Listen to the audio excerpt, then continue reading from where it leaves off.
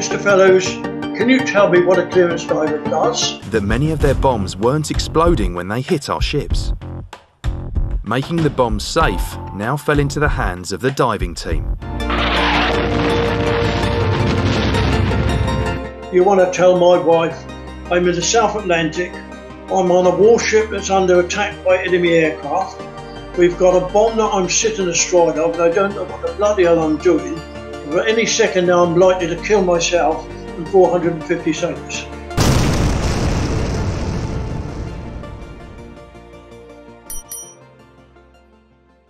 Mick, how are you, brother? I'm very, very well. Just suffering with the aches and pains of old age, you know, in my 80s now, so my misspent youth is catching up with me. Shit, mate, I'm in my 50s and my misspent you've caught up with me about 20 years ago, so yeah. You're looking incredibly well. Well, yeah, no, I'm feeling well at the moment. Good. And so, friends at home, I'm utterly honoured to host Mick on the podcast today. Warrant Officer first class with the Royal Navy, but so much more than that probably means to a lot of people. If I can just put it in my layman's terms, we had the Falklands conflict, the Falklands War. Yes. The gentleman that I'm chatting to today, this has been said by Brigadier Julian Thompson, who was the commander of the land forces down there in the Falklands, that without this gentleman that I'm chatting to now, the war could have had a very different outcome. Mick is not only a diver, but what we call clearance diver, so clearing mines, bombs, anything that goes bang that is going to take a ship down. You were down there and you were literally saving the ships from sinking by defusing the live bombs that had landed on the ship but hadn't yet gone off. We're also going to talk about the Herald of Free Enterprise, which anybody in my generation, little bit above, little bit below, will remember was the awful tragedy that took place when this passenger ferry rolled over on its way, I believe it's to Zeebrugge, and it was an international tragedy. And I know, Mick, that you were heavily involved in recovering the bodies from that vessel. I guess we start at the beginning, sir. What made you want to join the Royal Navy? I joined the Royal Navy in 1955 at the age of 15. And that was at St Vincent's Training School, Seamen's Training School in Gosport, very much against my father's wishes. During the war, he'd been working on minesweepers and had a pretty rough time, and he really wanted me to have some other trade. But I went against his wishes, and after 6 months at St Vincent's, started thinking, I wish I'd really taken your advice and got another job. I'm not too happy about being in the Royal Navy. Having said that, I did my year at St Vincent and then joined a frigate, HMS Loch Killisport, which was due to go to the Persian Gulf via the Suez Canal. But the Suez conflict, stroke war, started at that very time. And I was asked, or not asked, really told by my captain that on board the ship, they were short of divers. In those days, we had standard divers, large helmets, all this sort of thing.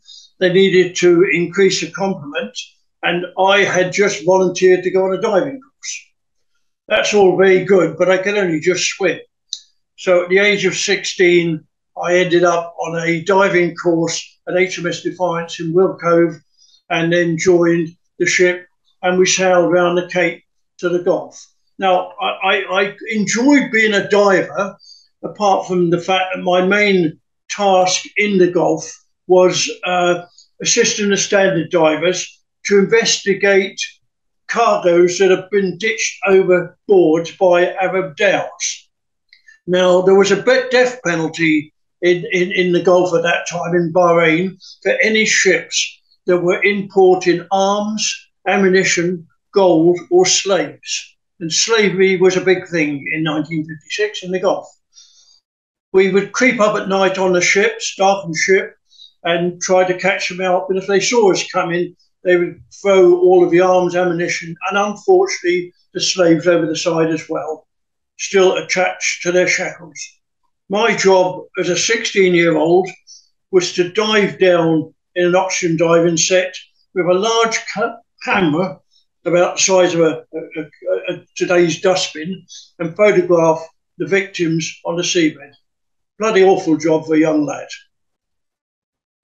I left St Vincent after left the Ocular Sport after 18 months, joined another frigate in the Far East for a tour of the Far East, and I was there during the Malaysian confrontation.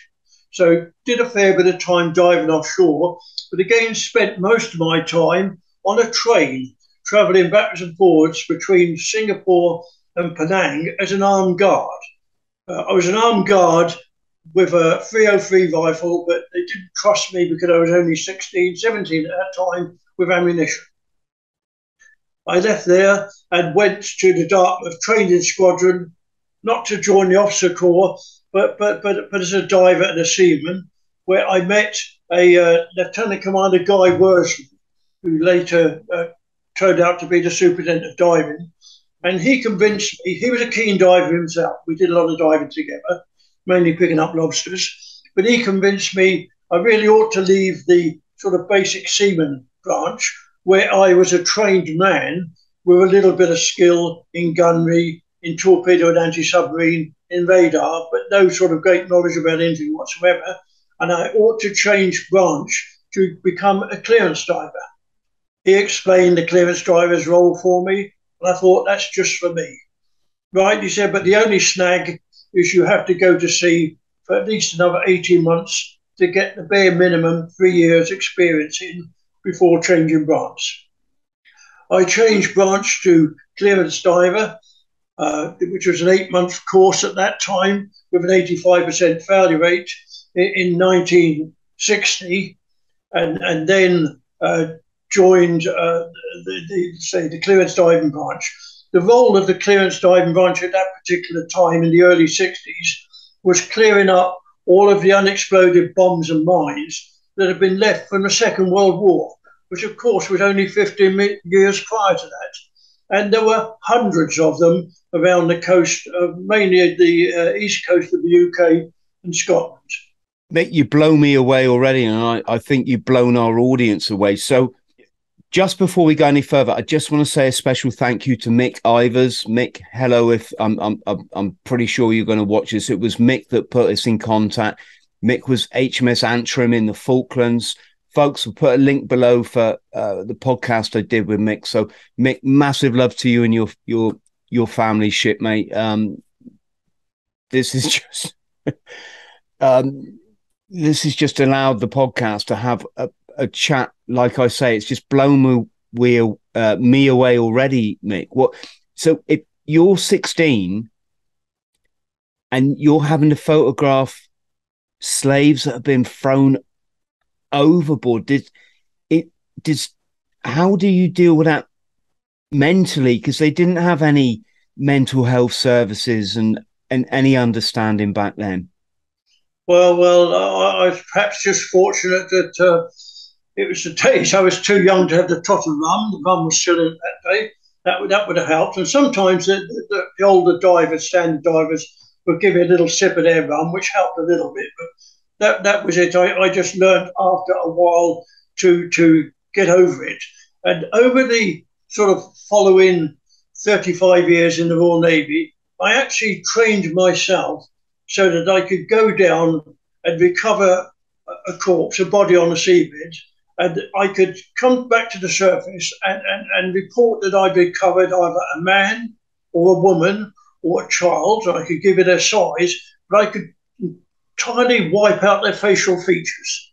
I never ever recorded the facial features, which was very, very handy, as we're going to talk about the Herald later, when we're recovering the victims of the Herald and the parents and loved ones of the victims would be on the shore showing me photographs and saying, have you seen my son, daughter, whatever?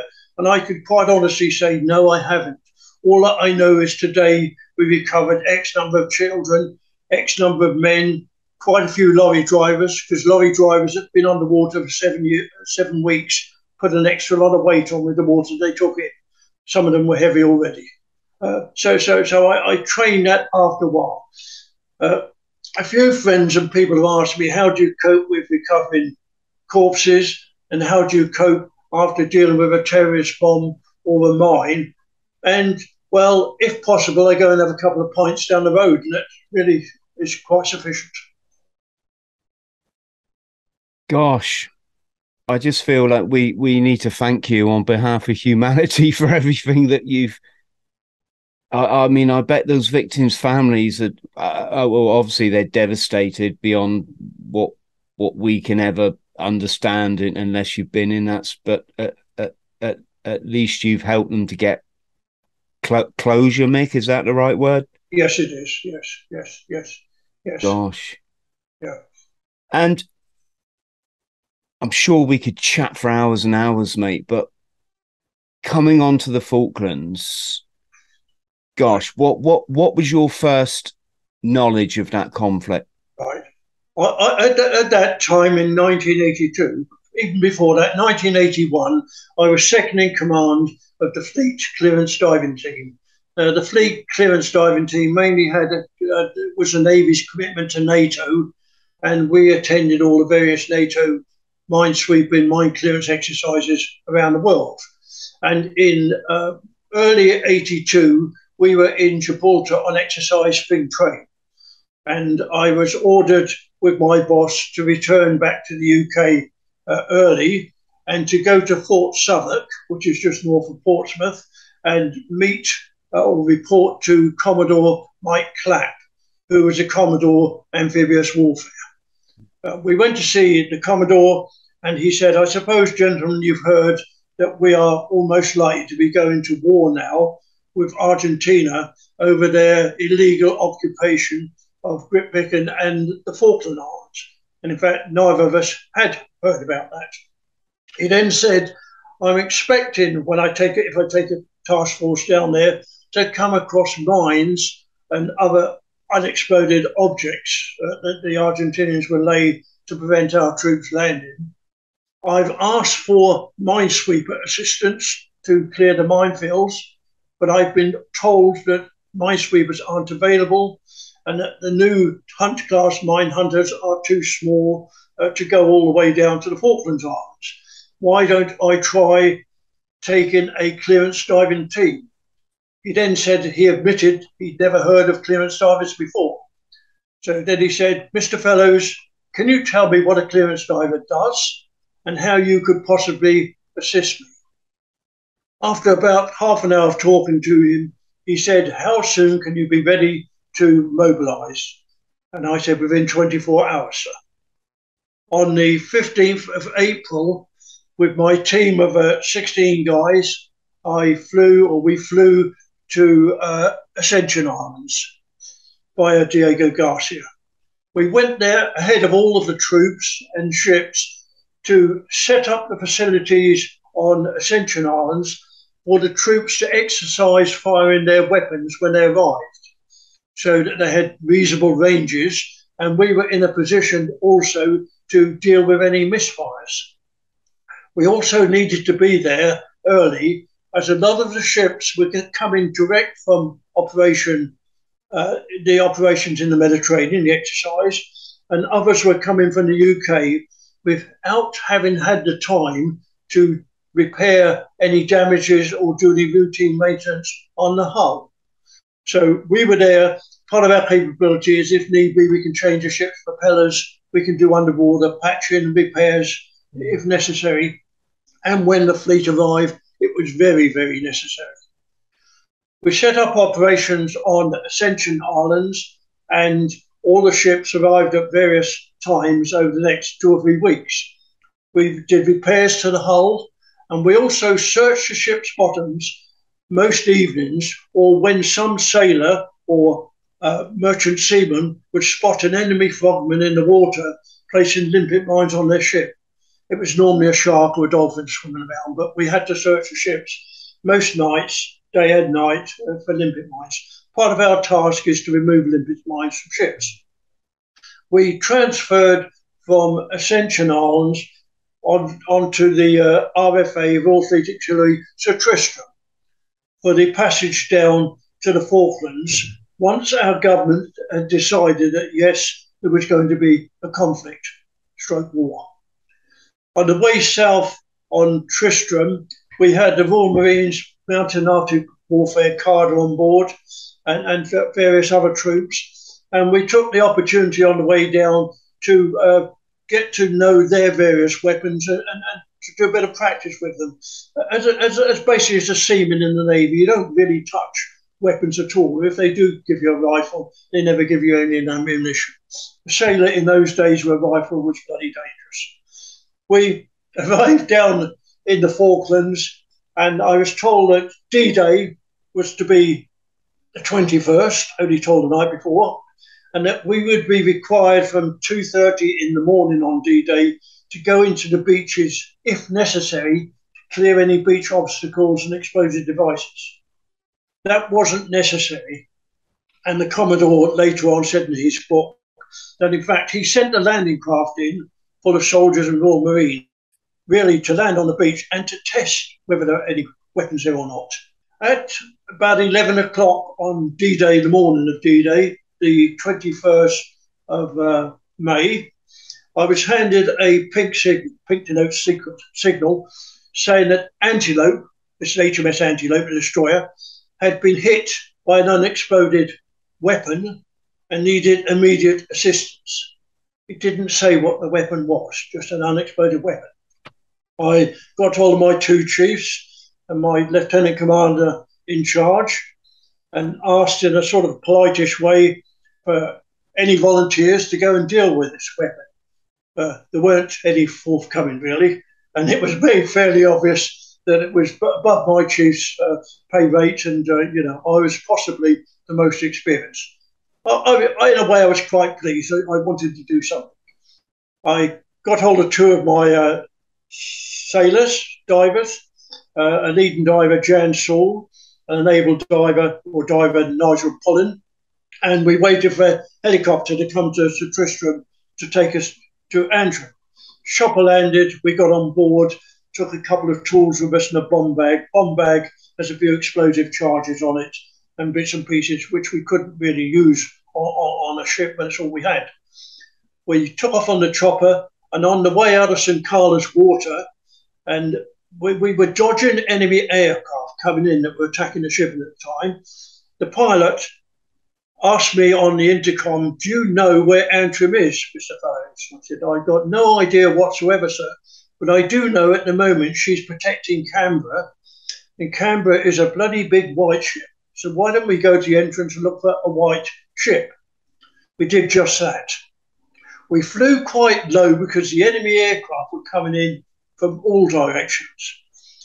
We saw the Canberra in the distance, and I could see the Antrim actually sort of doing figure of eights at great speed around the Antrim, all of her guns firing, protecting Canberra.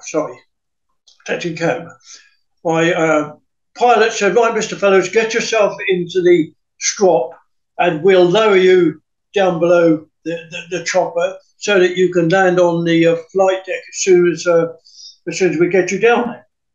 Right, I got into the strop. They lowered me about 2-3 meters below the helicopter, and we started diving in towards the Antrim.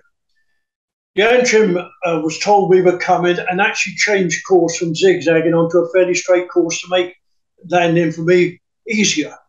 As we got fairly close, I heard this horrendous noise, looked up and saw 2 enemy Argentinian aircraft coming in with their cannons blazing in front. I could hear the fire from the cannons whistling so close.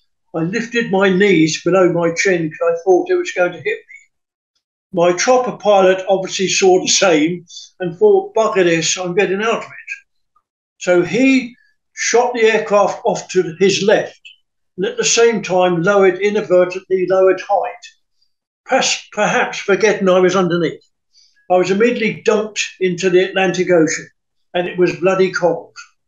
They dragged me for the ocean for what felt like about 2.5 hours, but in fact was probably only about 1.5 minutes. I lost my shoes. They both disappeared. I had the bomb bag over one shoulder, and I ditched that as well, thinking I was going to drown, but not with that weight on. The pilot then started to raise height again, pulled me up out of the window, out of the water, and winched me back into the helicopter. I was then given a pair of earphones, and he said, "Bugger that, Mr. Fellows, we can't do that again. I'm going back to St. Carlos." Took me about 5 minutes to say to him, "No, I don't think you really can do this, sir. We've got a ship down there. It's got an unexploded weapon on board. If I don't get on board to make that weapon safe, I wouldn't like to be responsible for the repercussions." He then said, "Okay, Mr. Fellows, we'll give it one more go." We did just that. But I thought, right, you're not going to catch me in that strop again. I'm going to stand in the strop and hold on to the wire. The winchman very kindly took his gloves off and gave me his gloves so I could hold on to the wire. So we came in very low again, me standing in the strop, holding on to the wire. I could see the Antrim again going fairly straight, on a fairly straight course, but the whole of her after deck now was covered in white foam. It looked like snow, covering her helicopter, which had been shot up, and the fuel, which sort of putting a damper on the fuel, which was flowing all over from the helicopter, flowing over the flight deck. There were patches of red blood as well all over the place where people had been wounded. Right, so as we came in very low, I took my foot out of the strop, let go, and dropped on the flight deck.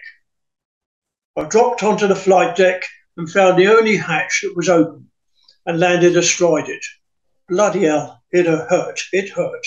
I managed to stand up after that, and the Lieutenant Commander Grace Girdle said, "Right, Mr. Fellows, I'll show you the bomb. The first weapon, first mention of bomb." I said, "No, we'll wait, so my two assistants are coming in on the next transfer." They arrived. He took me down below decks and aft to what was the heads, the toilet compartment, the after toilet compartment. There was wreckage all over the place. But between the wreckage, I could make out the outline of a bomb. Now, the bomb had been fired by an Argentinian aircraft towards the stern of the ship. It had gone in through the Seacat blast doors on the back end, bounced down off the missile compartment, and the missile compartment was full of missiles and occupied the whole length of the ship. It had then bounced up off a missile, through a pyrotechnic magazine, hit the underside of the flight deck, ricocheted down into the toilet, and stopped there. I started pulling wreckage away with my hands from the bomb so I'd get a closer look at it. And then I could smell smoke. The smoke then turned into flame, and we realised the pyrotechnic magazine next to us was on fire, or the pyrotechnics were on fire. I got my two guys to run forward and look for some firefighting equipment. They came back with extinguishers and started putting out the fire on the blazing pyrotechnics, whilst I cleared more of the wreckage away from around the bomb. All the time we were doing this, the ship was doing 20 plus knots through the water in figure eights, throwing us all over the place. And the captain very kindly would shout on the internet, "There's another attack coming in now." And we knew that from the amount of fire going up from the Antrim, and then eventually from the amount of fire coming down from the attacking aircraft. And initially, we left our position by the bomb and ran forward for shelter. Bloody stupid. We ran forward into a mess deck, and I saw a table there. And I went to dive under the table, only to find out that my leading diver, Jan Shaw, was already under there. He looked at me and said, "You might be the boss, sir, but fuck off, I was here first." And I looked at him, looked up, and saw we were both hiding under a 5-ply wooden table that wasn't really going to protect us from anything. And we were working alongside what I thought at that time and confirmed later was a 1,000 pound bomb. We had a bit of a laugh, then decided, no, let's get on with the bomb and forget all the future bombs. I worked around the bomb, clearing wreckage away while my guys were putting out the fire, and then in between times assisting me with cold chisels and hammers and hacksaws that we got out of the first damage control locker, clearing the wreckage from the bomb so I could get towards the tail end to see the state of the fuse. I realised after a while that the tail end of the bomb had snapped off on its passageway through the ship. This is normal. The tails are not held on very strong, but beneath the tail, the fuse is attached to the tail end of the bomb, and the fuse has vanes on it, propellers, small propellers, which actually, when the bomb is released from the ship, turn and they release an arming device, which is like a small fork inside the bomb fuse itself. But I would normally look to see if the vanes on the fuse were still there and what state the arming prong was in. But the back end of the bomb with the missing tail was so badly damaged, I couldn't see that at all. We worked on the bomb, clearing the wreckage away and trying to identify the fuse for about 4 or 5 hours, when a petty officer telegraphist came into the heads and said to me, "Mr. Fellows, you're required in the wireless room urgently." And he said, "Before you can say anything, they've told me it's urgently and I'm not to return without you." Fair enough. I walked with him to the wireless room, and I could understand that obviously Sink Fleet or the authorities needed to know what type of bomb had hit the ship and in fact what state it was in. This is normal as such. I'd never come across secure speech before in my life. I put the headphones on, got hold of the microphone, and the voice in the headphone said, "Hello, Mick, this is Hamish Loudon. This is a secure speech. Nobody but you and I can hear what you're saying, so please speak openly and freely." Oh, right. He said, "What have you got, Mick?" And I said, "I've got a British 1,000 pound bomb with a damaged tail fuse." He said, "Are you sure it's British?" I said, "Well, it's painted olive green. It's got a red band round the front. Red denoted in those days high explosive, whereas yellow does now. And it says there's a little tally on the side that says made in Bilston, Wolverhampton." So yes, I'm sure, sir. Right, Mick, he said, "Sorry, how can we help?" I said, "Well, I've got a bit of a plan in my mind at the moment. I'm not too sure it's what I'm going to do, but my intention is to actually move this bomb aft about half a metre or so, and we're one deck below the flight deck. So then I'm going to part all the wires on the deck head, the ceiling for the civvies listening, above me. I don't want to cut any wires and stop the ship guns firing or the steering working, etc. I'm going to part all the wires. Then I'm going to cut a hole in the flight deck." I said, "Really?" I said, "Yes. And I'm going to rig a shear legs, or get a crane, and I'm going to gently lift the bomb to the upper deck and gently lower it over the side." He said, "Really?" I said, "Yes." I said, "But what I want to know is, can I afford to do that? Is this bomb likely, or that fuse, to be have an anti-disturbance device or a delay?" And he said, "Right."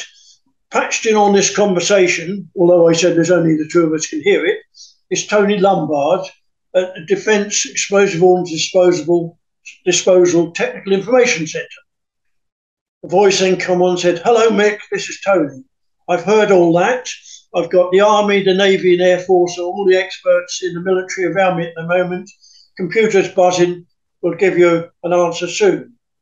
He said, "It's unusual to find a British bomb, isn't it?" I said, "Yeah, very, very unusual, etc." And we had a bit of small talk, although I was keen on getting back to the bomb. He then said, "Mick, unfortunately, we can't help you. He said it could have a delay. If it's got a delay, it's possibly a 28-minute delay. And as the bomb hit now over an hour ago, it should have gone off by now. But it could also have an anti-disturbance device in it. He said, so we can't help you at all. He said, move the thing as gently as possible. And I said, I intend to. He said, as if you've got a spirit level on top, don't let the bubble move at all. So I said, thanks very much indeed, sir. He said, but Mick, I can do you a favour. I said, really, Tony? He said, yes. He was a neighbour of mine in Yapton, West Sussex. He said, I'll telephone Irene, your wife, and tell her what you're doing. And I said, no, I won't repeat what I said, but I basically said, are you taking the piss? You want to tell my wife I'm in the South Atlantic, I'm on a warship that's under attack by enemy aircraft, we've got a bomb that I'm sitting astride of, and I don't know what the bloody hell I'm doing, but any second now I'm likely to kill myself and 450 sailors. I put the phone down. What I didn't know, and I heard later on, that as well as he and I and Hamish Loudon on the intercom, the Prime Minister was listening to this on a tannoy system in number 10. She then said to the Commander-in-Chief, who was not the Commander-in-Chief, the First Sea Lord, Admiral Fieldhouse, who is this man? Where did we find him? And if he's still alive after the war, which I doubt, I'd like to meet him. I met her later on. I went back to my bomb. I know that you were friends with Margaret Thatcher, and hearing your story, that's not surprising to understand. Yes. Also, we should point out that you have an MBE, DSC. Is that Distinguished Service Cross? Distinguished Service Cross. I'm the only non-commissioned man in the British Navy to have that. And a BEM. BEM for Gallantry, which is the forerunner of the Queen's Gallantry Medal.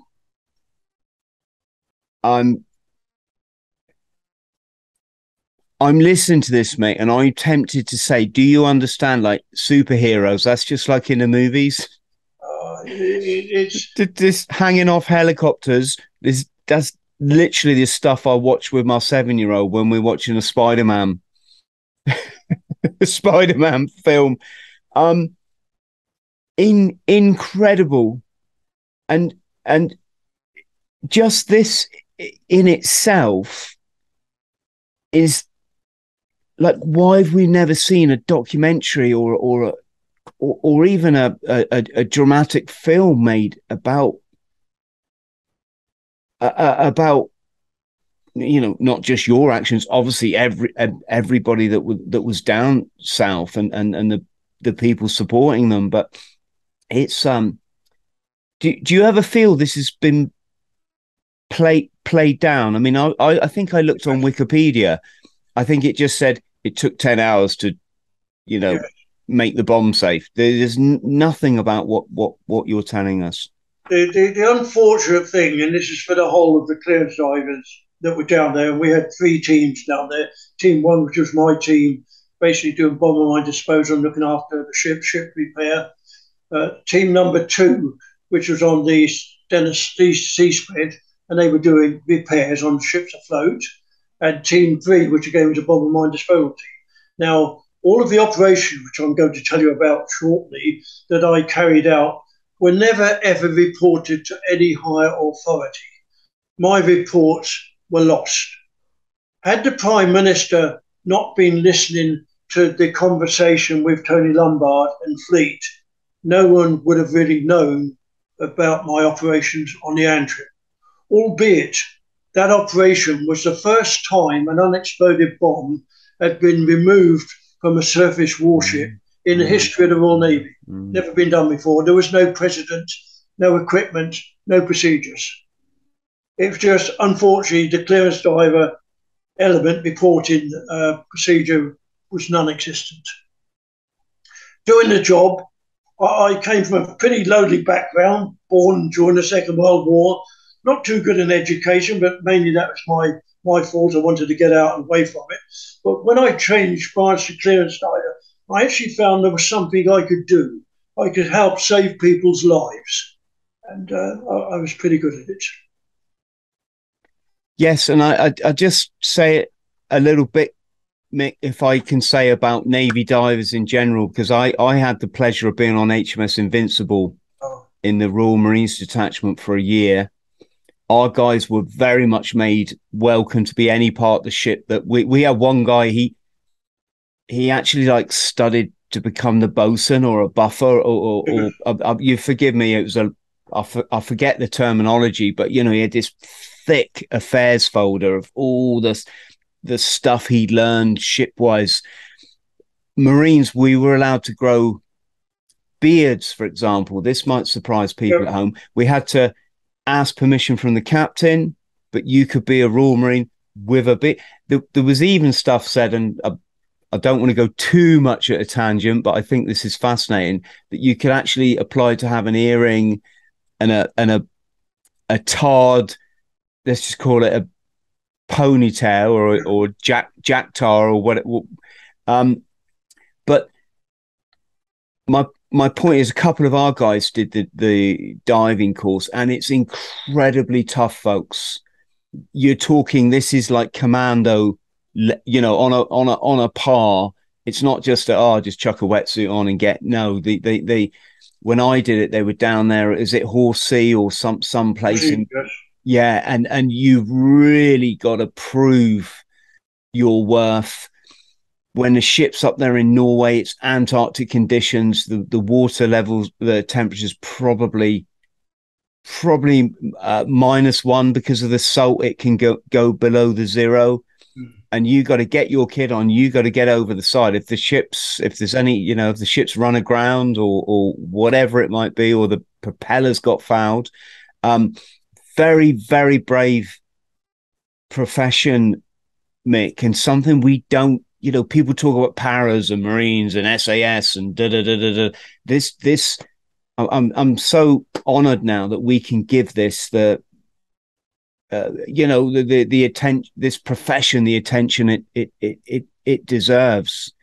And can you just repeat what you said? This is the first time ever a bomb has been made safe on a ship in active service that is still moving. Is that right? Yes, it was the first time an unexploded bomb had been removed from a surface warship at sea. Now, prior to that, in 1942, a submarine HMS Cachalot on the surface was bombed by German aircraft, and two bombs. One was wedged in by the conning tower, one in the just underneath the upper deck casing, and two seamen, Roberts and can't remember the other chap's name, a sub-lieutenant and a petty officer, actually removed the bombs and threw them over the side, having been told that if the submarine come under attack again, it would dive straight away and leave them to the mercy of the sea. They both received Victoria Crosses for that. And VC Roberts actually joined the clearance diving branch after the war. But this was the first time in naval history that a surface warship had been hit by an unexploded bomb. We weren't prepared for it. We weren't trained for it. There was no equipment for it. Mick, what we've got to remember is you're down there with the task force. We've heard of the infamous Bomb Alley, and all of you guys, the sailors, the infantry, Marines, parachute regiment are all on board these ships at various stages. How did that affect your mental state, knowing that at any moment, any ship you were on could be hit by struck by a missile from an Argentine jet? I was aware of that situation, of course, but by the time at the Falklands in 1982, I'd already had 23 years of my disposal experience in some pretty awful situations, including Northern Ireland, of course. So I wouldn't say it didn't worry me, but it was just something I'd learned to live with. and just got on with life. I knew what I had to do, and I just kept my fingers crossed and hoped that bombs weren't going to hit us and that we would survive. That's all you could do. Mm. And how did the rest of the war progress for you? Right. Well, my procedure for lifting the bomb out of Antrim worked quite well. We in fact cut a hole in the flight deck. The buffer on board rigged some shear legs for me. Shear legs look very much like an Indian teepee, you know. We gently lowered the bomb over the side. As I did so, I said to the captain, "Would you please, when I ask you to go full ahead and hard to starboard?" He said, "Why hard to starboard, Mr. Fellows?" I said, "Well, I'm going to let go of the tackle. The last thing I want is for it to be wrapped around your propeller." So we did just that. They invited us into the wardroom then for a meal. We hadn't eaten for about 10 hours. And he said, "I would give you a drink as well, Mr. Fellows, but I've got another little pink signal here for you." He pushed the signal into my hand and I read the signal. And he said, "Mr. Fellows, HMS Argonaut has just been hit by 2 bombs, which are unexploded, believed to be French bombs. Proceed to Argonaut immediately." My immediate thought then was, bloody hell, I've got 2 chief divers on the Sir Tristram and a lieutenant commander. There must be unexploded bombs all over the place to keep them busy. I went across to Argonaut, and in fact, my 2 chiefs were there, and they told me that the two bombs on board, one had hit, got in through the starboard side of the ship, got into the forward magazine on the port side, killed 2 sailors inside, and flooded that magazine, and of course was still there. And they'd started patching the hole on the side so we could pump the magazine out.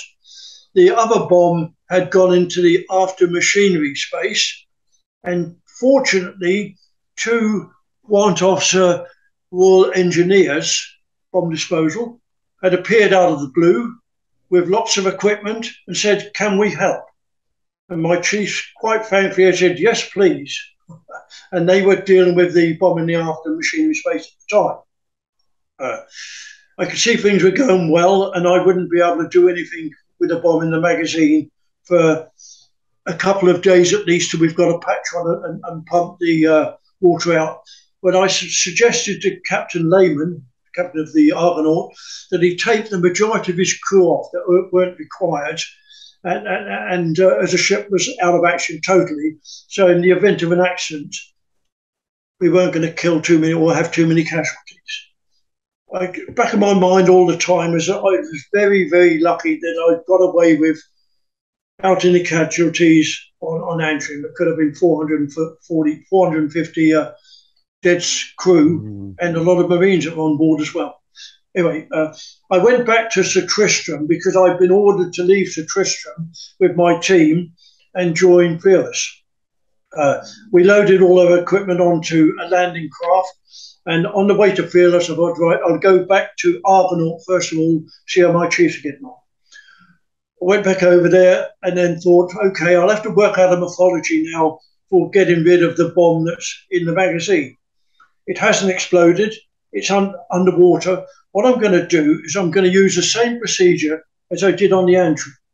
I'm going to gently lift it out, lower it over the side. But to do that, I had to look for an escape route to lift it up through. So I looked throughout the ship and I decided I use the light jackstay equipment, long rope system, from winches back aft on the quarterdeck. I run the rope forward and then cut various holes through bulkheads, deckheads, etc., so that I could then lead it down to the hatch above the magazine.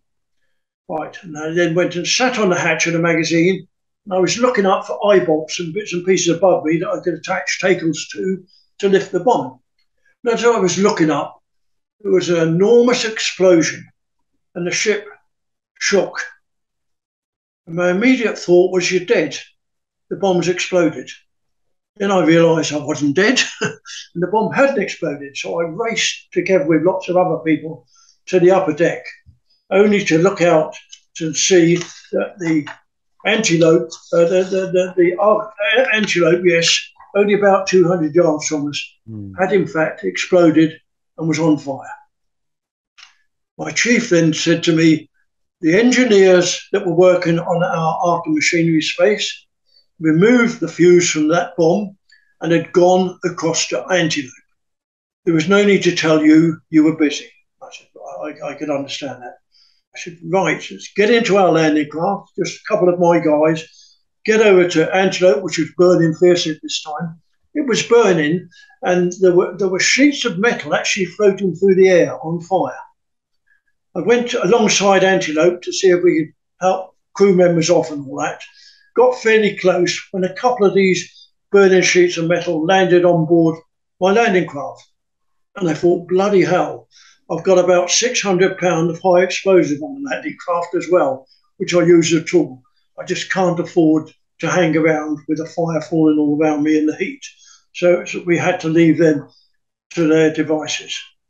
I learned later, of course, that the two Royal Engineers had gone across there and used what we call a rocket wrench, which is a good piece of fuse extraction equipment, really for use on land, not really designed for use on a warship. But they'd had 3 attempts at defusing one of the bombs, and the 3rd attempt, that bomb had exploded and killed Jim Prescott and injured John Phillips. He lost his left arm.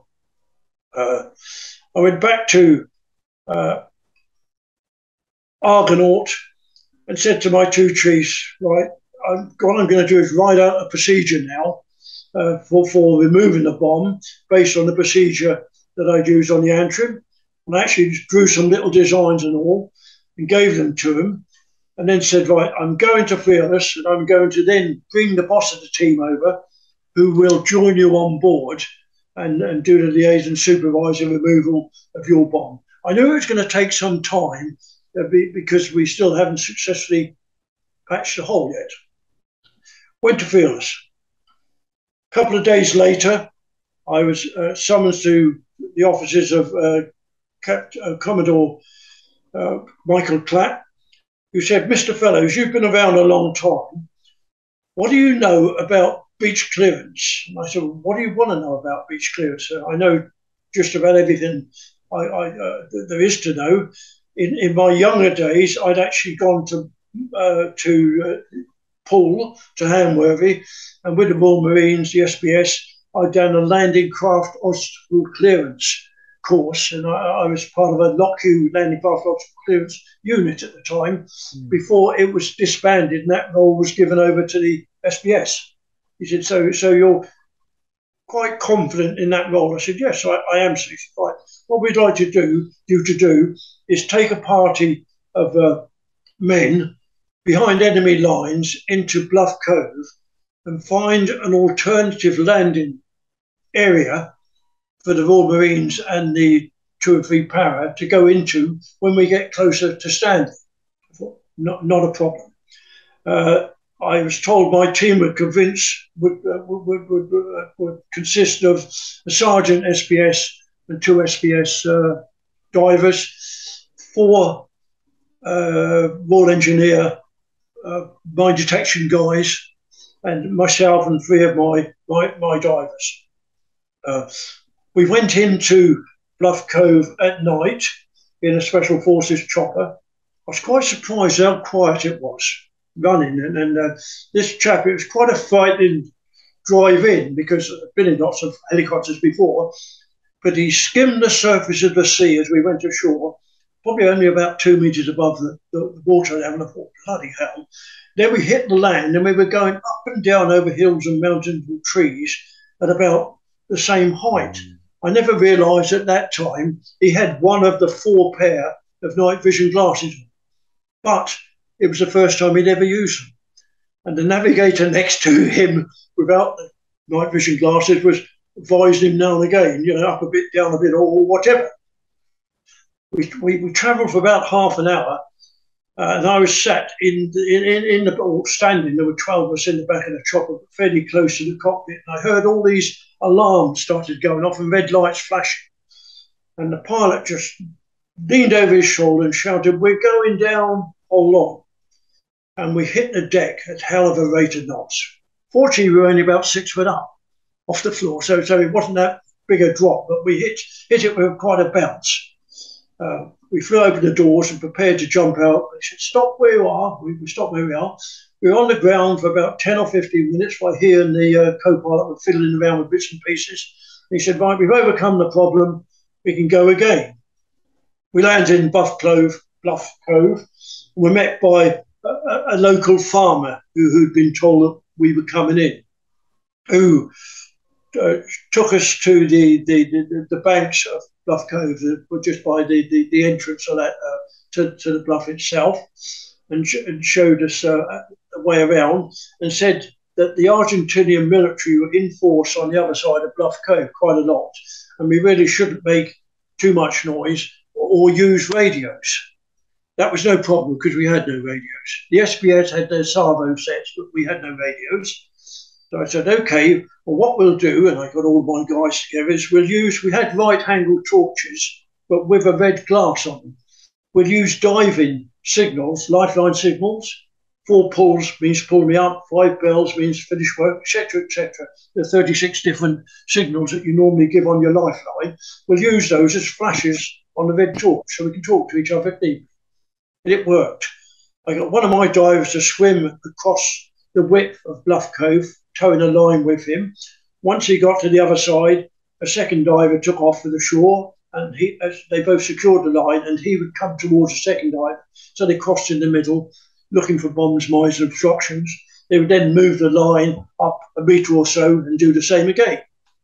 The Royal Engineers, with their mine detectors, checked all the shoreline on the friendly side, and the SBS then swam backwards and forwards, checking the gradients for landing craft to come in on the beach and looking for any tetrahedras or obstacles that could be on the foreshore. There were none. The SBS then decided they'd go round the other side into the occupied area to gather intelligence, which is quite right, and that's what they're very, very good at. We went back to the farmhouse, and the farmer's wife was cooking a lovely dinner for us. And he said we could sleep in the street pens that night before we were lifted off the following day. The SPS returned, but they had 12 Argentinian officer prisoners with them. They said that the RGs had actually surrendered to them. We're coming looking for them, and that they were in a pretty bad state.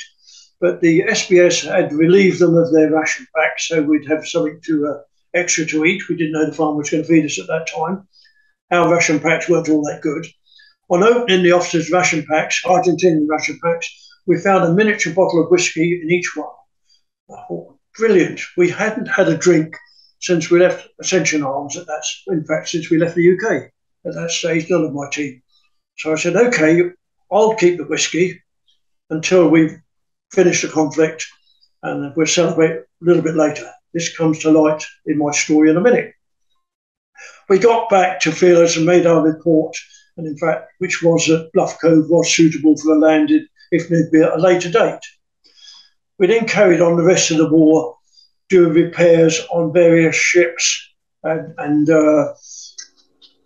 damaged propellers. We worked on a couple of the submarines that actually bounced off the seabed or hit rocks.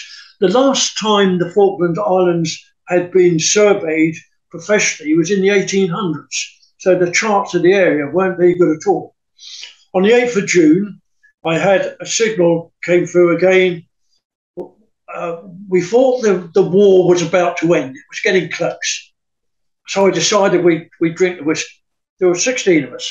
So we drank the whiskey, and I suppose it was about a thimble full each. Not nice, not a lot, but it really was nice. When I was handed another signal saying, "HMS Plymouth has been hit by 4 bombs. In a nice, polite way, get your ass over there, Mr. Fellows, and sort it out." So, oh, whoopee. It was dark, night time.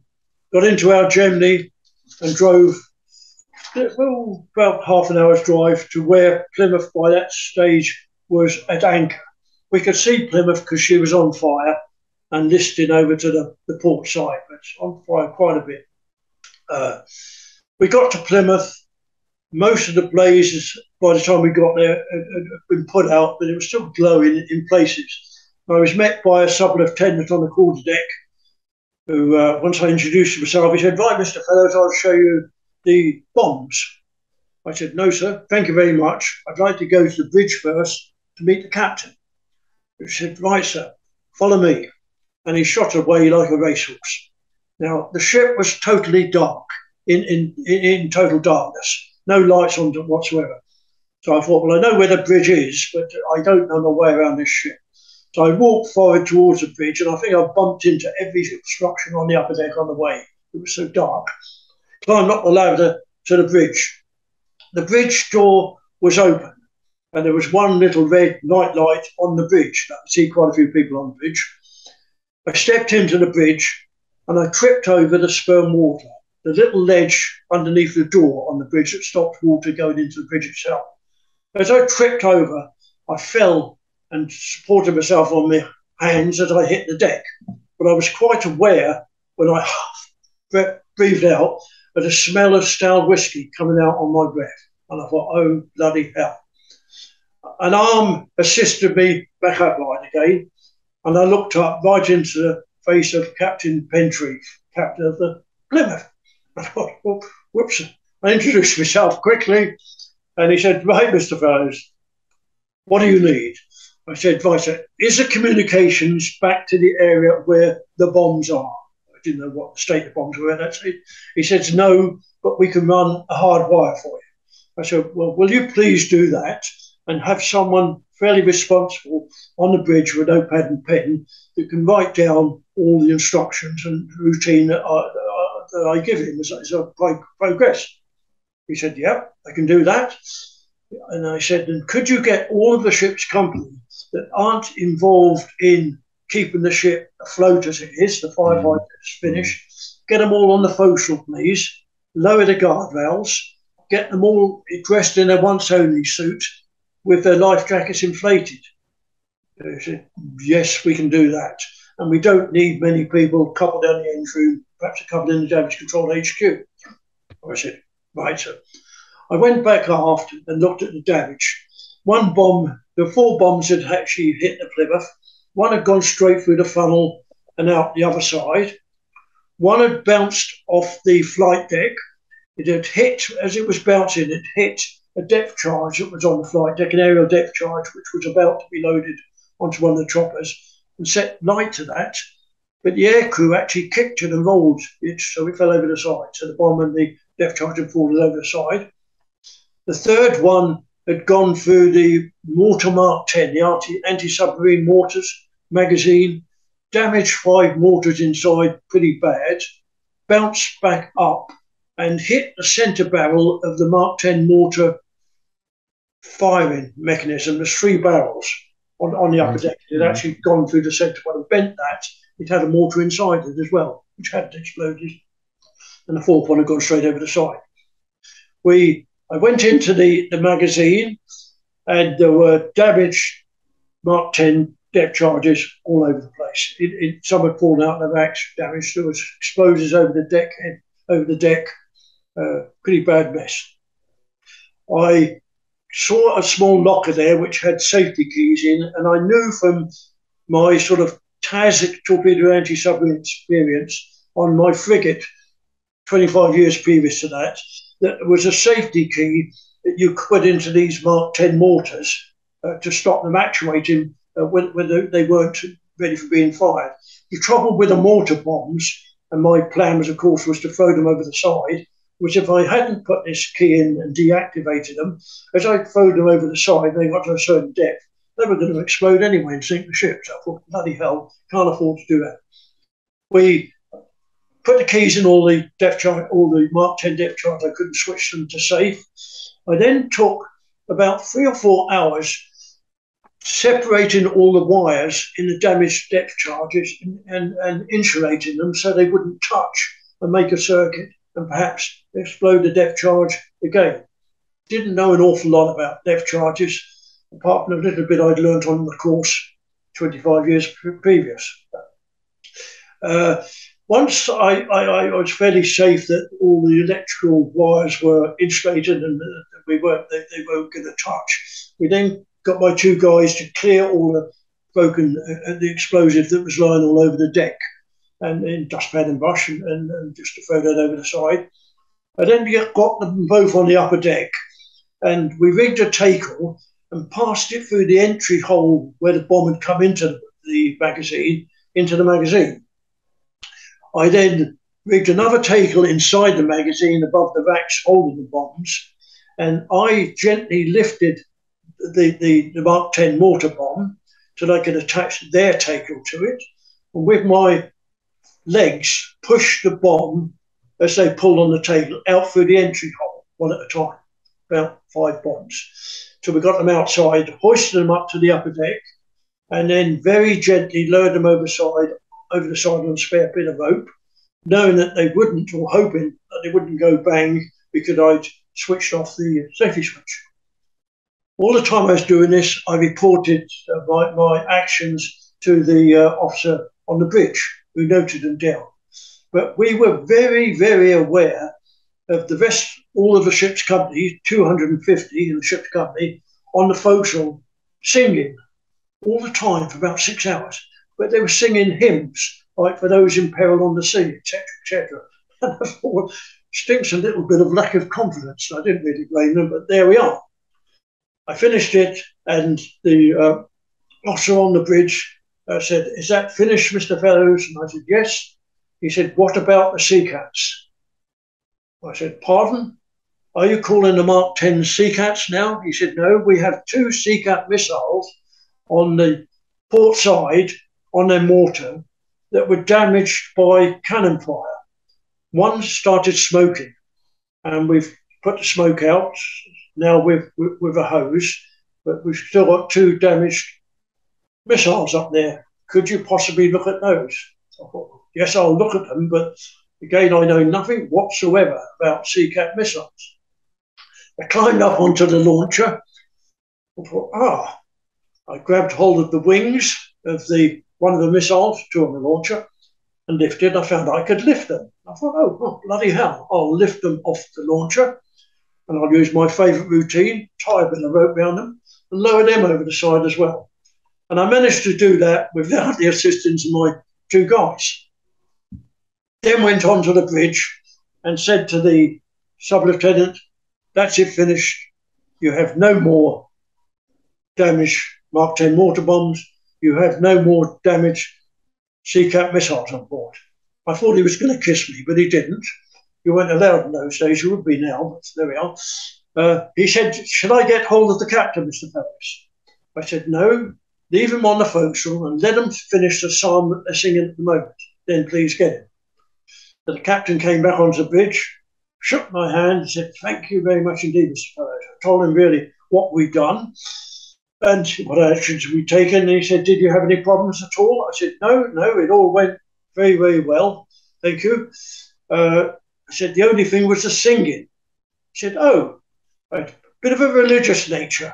He said, "Are you not of a religious persuasion, Mr. Fellows?" I said, "Well, it's not that. It did stink a little bit of lack of confidence." He said, "Well, look, can I be completely candid with you?" And I said, "Well, yes, please, sir." He said, "My ship had been through a hell of a lot. We were hit by bombs. We were on fire. We were lucky to survive the conflict. We've really been in the thick of it, and Plymouth had." He said, "I knew I had unexploded bombs, mortar bombs on board. I didn't know whether I still had Argentinian bombs on board or not." He said, "I called for help.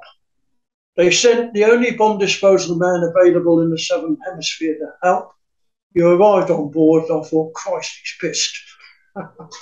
He says, there was a certain lack of confidence, Mr. Fellows."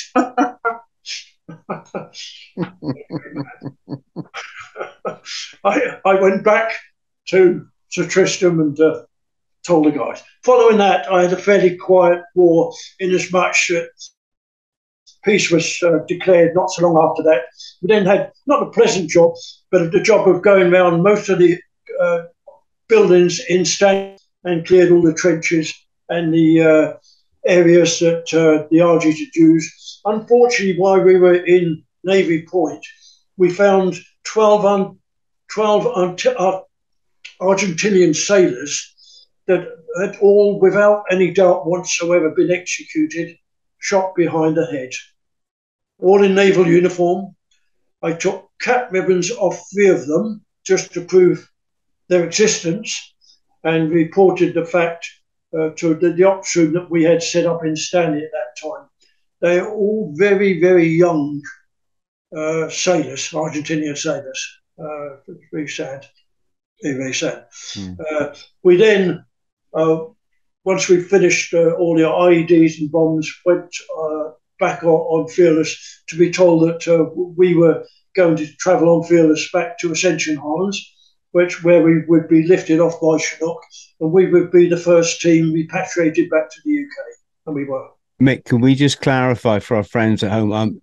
I'm guessing they were shot for desertion or something. They were shot by their own side.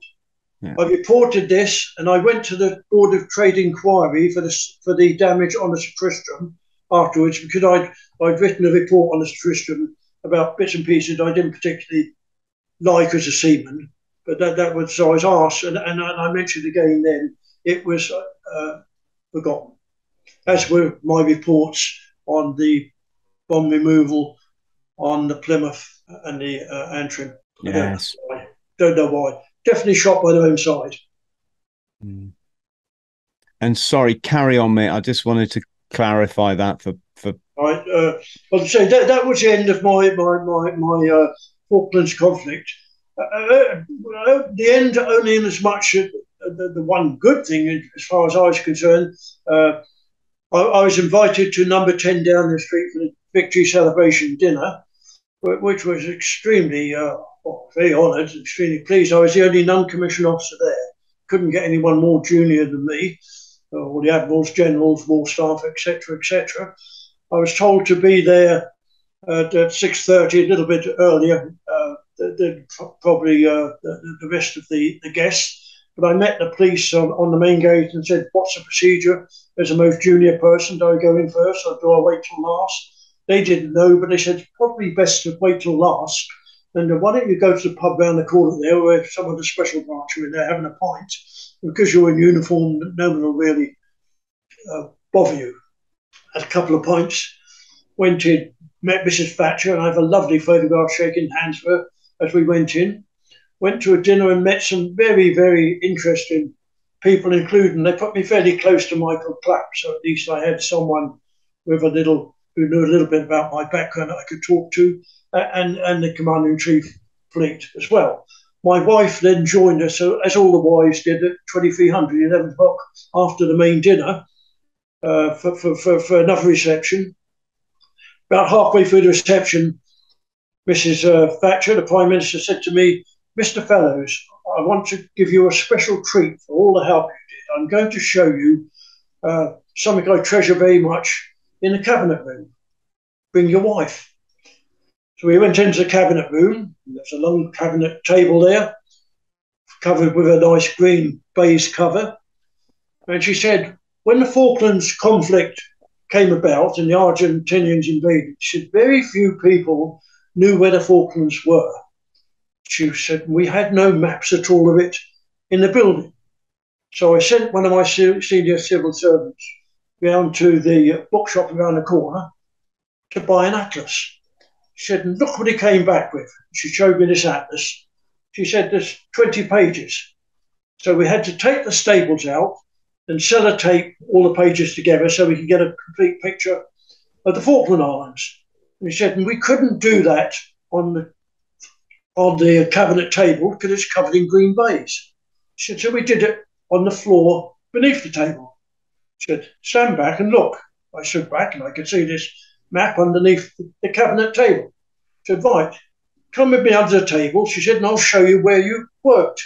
So I said, yes, ma'am. So I got onto my hands and knees on the table underneath. She said, this is St. Carlos. She said, and your first bomb was just outside there. She said, then you went right over here. She said, as the Royal Marines were yomping across here. And as she said here, she leaned over to me, grabbed me by the shoulders and kissed me on the lips. The Prime Minister kissed me on the lips. I was so shocked, I attempted to stand up, forgetting I was underneath the cabinet table, which was a thick oak table. I nearly put myself out unconscious, almost. I could see stars. I dragged myself out from under the table. She stood me upright, helped me to stand upright, as my wife did as well, held on to my hand and said, "Mr. Fellows, ever since I've been a little girl, I've wanted to kiss a sailor in uniform." Kiss the Prime Minister. Chuffed. Mick, this is why I try to avoid world leaders. You know, I can't. Oh, seriously. They want a quick snog. I'm like, sorry, my love. Sorry, my love. Like you just go and run your country. I'll do some podcasting or something. Yes, I left there and went back to the Navy. They kindly put me up in the Dorchester Hotel. 6 a.m. I left down the street. Arrived back at Dorchester Hotel at 6:30. Only to meet Commander North, as he was then. He's now, of course, Lord North. He's waiting outside, and he said, "I knew your story, Mr. Fellows, the bombs you'd done on the ships." He said, "You didn't have to do it on my ship, it sank, unfortunately." He said, "But I've kept the bar open to buy you a pint." I said, "It's 6:30 a.m, sir." I'd had an awful lot of drink then. "I've got a muster to march through the city of London at 7:30. He said, "I've organised that. You'll no longer be in the group in the front," he said. "You'll be in the second group, and I've got a sailor either side to navigate you through the streets of London." So we had a couple of points before we marched. Mick, what was it like coming home? How did you get back to the UK, and what kind of response did you meet? We were lifted by Chinook helicopter off of Fearless. You could only put 2 wheels on back end, and when we climbed on board, we got to Ascension, where an RPO, regulating petty officer, said, "Right, there's a bar been open for you. You can have a few drinks, not too many, because you're flying home on a VC-10 tomorrow." We totally ignored him and had quite a few drinks. We arrived in Bryce Norton, and we're met by Hamish Loudon, the chap from Singfleet who I'd met, Tony Lombard, Dave Ford, a few of our officers, and Superintendent of Diving. My guys were told that they had a fortnight's leave straight away. Their wives were there, most of them, which was very good. I had to go back with my command officer to Vernon. I was given a lift back by the Superintendent of Diving so we could do a little bit more debriefing, and then sent home that evening instead of with family, so it's no problem. It took a while for me to settle down. Every loud bang and noise, I was trying to dive under the kitchen table or the dining room table, as you do. It took a little while. Were you married, Mick? Yes, married with 3 daughters. Oh gosh! And unfortunately, and I only found out about a month or so ago. Unfortunately, when the bomb exploded on the Antelope, my wife had been told that I'd been killed, and 2 days later told no, it wasn't me. My daughter was doing her A-levels, my eldest daughter. So it's pretty more of an horrendous time for the family than it was for me. Did they? Oh. Yeah. Not very good at all for the family. I'm just, I see the upset in my son's eyes when I go on an expedition for the weekend and he thinks I might not come back, and it has, I mean, have you ever had a good old chat with your daughters about this time, and have they told you what it meant to them as kids that their daddy was down there doing all this? Well, to us, yes, I have. But quite a long time afterwards, I corresponded as much as I could, which wasn't very much at all. I think quite a few of the letters I sent home were lost. Quite a few of the letters my wife had sent me were lost. The unfortunate thing about our task down there, like so many others, we were moving around all over the place. For the postie to try and find us was very, very difficult. I told them they didn't query me after the war. They helped me to get over it. I had other jobs to do. after the conflict. I wrote my book once I retired, after my 77th birthday, during the lockdown for COVID, really so that they could then understand what I did. They knew I was in the bomb disposal business because they'd seen that since they were born. When I was married, I was on the mine hunter then, but in the Scottish Northern Ireland bomb disposal team and then the Far East team. So they've been with me quite a bit. I was asked a couple of times if I'd like counselling and all that, but I said not really. A make amend and a few beers would probably be quite sufficient. Thank you. I'm happy about that, mate. You know, it's people deal with different things in different way, and I think our life experiences affect how we interpret different things. But I'm so glad you've come through it so strong. Is it? Do you think, Mick? Like, you've just told us a story that like the world hasn't bloody heard.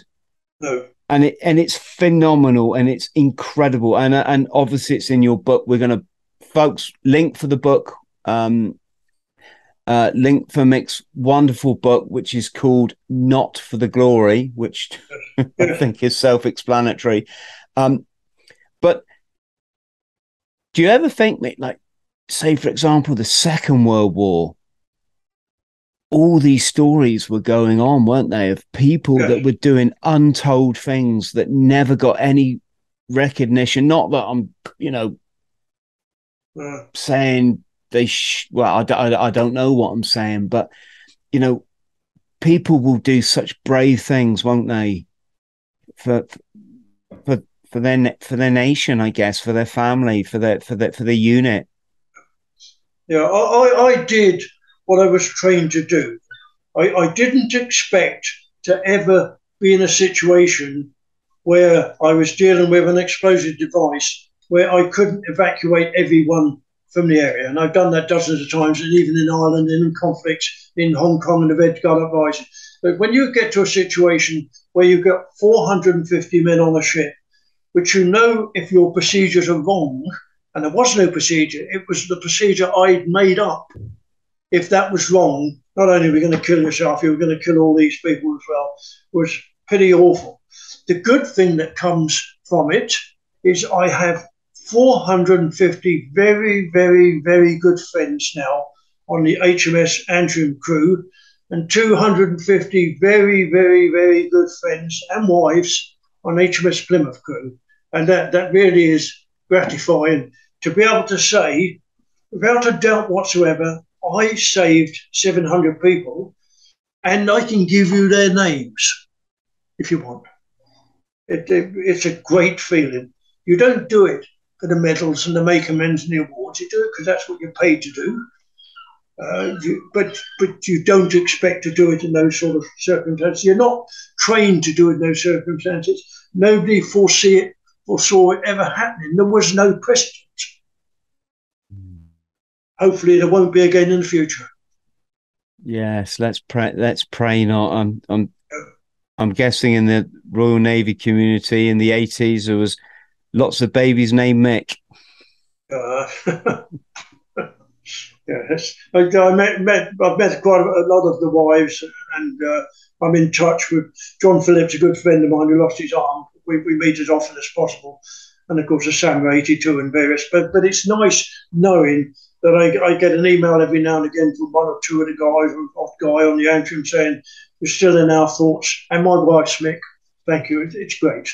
Utterly fascinating. Absolutely. Just, I think you've blown us all away. We were going to talk. I'm just looking at my notes here. You were Inspector of Clearance Diving for Special Forces. Can you tell us a bit about that? Right. I would go down to Hereford. Hereford had in their boat troop had chaps trained in mixed gas and air diving, but their setup in their barracks down there wasn't Stirling lines, wasn't very good. They had a lovely big swimming pool, which one side of it looked like the casing of a submarine. They could simulate anything up to almost a Force 8 gal in there if they needed. They had generally some bits and pieces in there, but they had no air charging arrangements or bits and pieces. So I was able to design and get built, using the right authorities, an air charging system for them to sort of things, assist them in producing equipment to access ship sides, explosive systems and pneumatic systems, and generally help them out with their diving. There was quite a bit of inter-service rivalry between them, the SBS and the SAS, quite as you would expect. Probably the CDs, everyone likes to think they're the best and all this, and they don't necessarily talk to each other. They were using various different equipments to do the same job. I would spend a month on and off at Hereford and then go down to Paul with the SBS, who didn't need all that additional advice. It was more setting up a better relationship between the two of them than actually telling the SB what to do. We trained with the SB quite a lot as clearance divers. They came to us for mixed gas diving. We used to go for them to them for canoeing.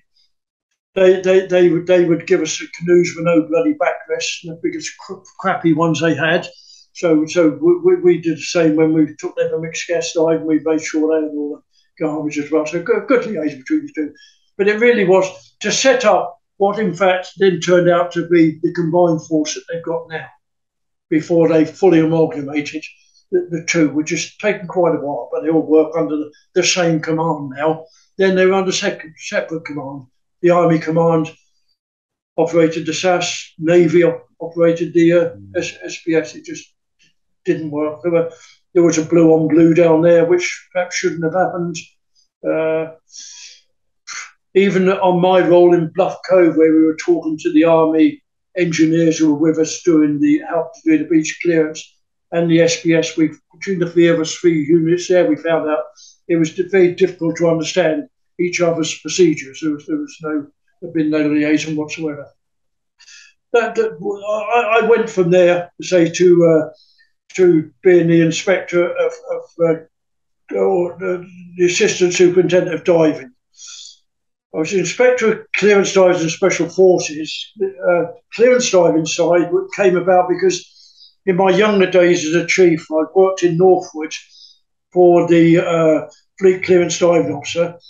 I was his warrant officer, and I had to travel around all the ships in the fleet, talking to the ship's divers and helping them resolve any problems that they had. And that worked very, very well, and they were always pleased to see me because it was assisting them, not knocking them, and it worked so well. And I can remember saying to my boss at that time, Lieutenant Commander John Ritchie's, bloody hell, we could do with a similar sort of person in the clearance diving branch. Could all of our teams do their own bloody thing? Even as much they paint their own Land Rovers, their bomb wagons, different colours, etc., etc. So when I returned after the Falklands, John Ritchie's was made superintendent of diving and said, "Can you remember some time ago, Mick, you said we could do with someone looking after the clearance diving teams and putting them right?" I said, "Yeah." He said, "Well, you've got the job." I thought that was great. I kept that job till I left the service in 1990. I left in 1990. Or before that, we'll go on. March the 6th, my last 2 jobs. March the 6th, 1987, the Herald of Free Enterprise sank.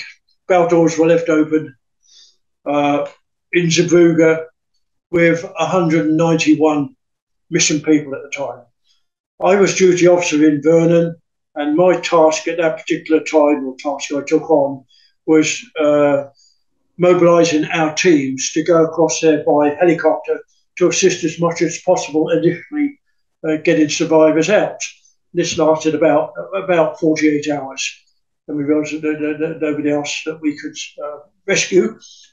I was then invited with the superintendent of diving to go across to Belgium to talk about what had happened, to give a verbal report and to offer assistance and advice on the salvage operation to recover the victims, not the ship itself. And I came up with quite a few ideas because I'd recovered a few bodies from crashed aircraft and various things in the past, quite a few. And so I had a few, from experience, suggested a few things, which obviously impressed the Belgian authorities so much so they said, well, would you like to do it, Mr. Fellows? So once you asked, then you've got to.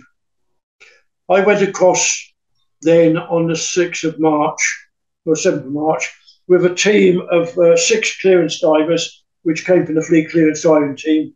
Eddie Kerr was the chief with me, and a team of team of 5 Belgian clearance divers. And we went on board. It was pretty hard finding accommodation and getting ourselves sorted out in Zeebrugge. Because it was closed down for the winter, but we got accommodation, etc. Then went on board the ferry. Once they got it upright, it took quite a few weeks to get it upright. About 6 to 8 weeks, I believe it was. I don't know exactly now. We went out to the ferry once she was upright, stable, by helicopter, and we were winched down on board. And we went onto the bridge, and I'd already made out sort of a state board. And we had the state board on the bridge, and it was sort of a map for a drawing of the whole of the ship, all the various compartments. And the superintendent of diving command, Jack Burkett, had come with me to do the liaison with all the media from all over the world was there. So, but he came on board on the first day, and I said to him, if you stop on the bridge, and as we search each compartment and we know it's clear, we'll let you know, and you could just note all these on the state board as such. Great idea. But it wasn't long after we started, about an hour or so, we went down the first deck, that we realised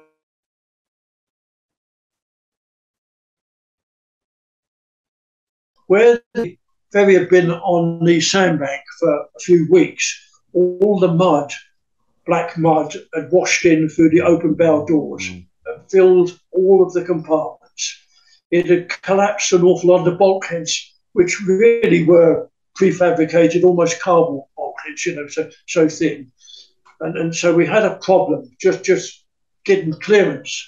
So I organised a tugboat to come alongside with high pressure hoses on board.